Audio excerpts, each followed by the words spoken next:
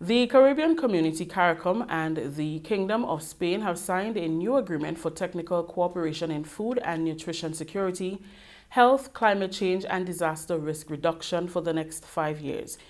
These focal areas were approved at the 4th meeting of the Joint Commission of the Spain CARICOM Fund, which was held recently at the CARICOM Secretariat headquarters in Georgetown, Guyana.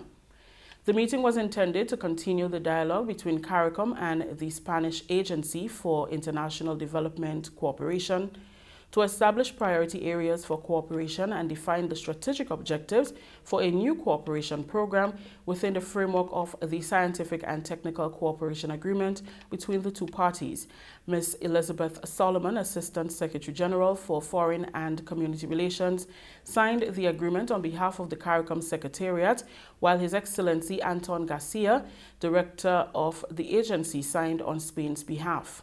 Ms. Solomon stated that the areas were well aligned with the community's aims for increasing food security, addressing climate change, and strengthening regional health systems.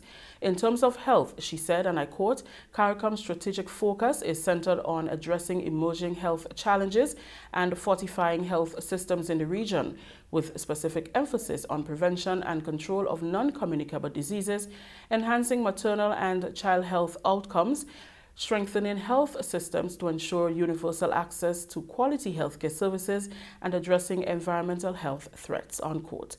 She also stated that the community is working to reduce the region's food import bill by 25% by 2025, improve intra-regional trade, strengthen the agri-food system, foster long-term wealth creation opportunities for potential investors, and ensure food and nutrition security for all CARICOM member states.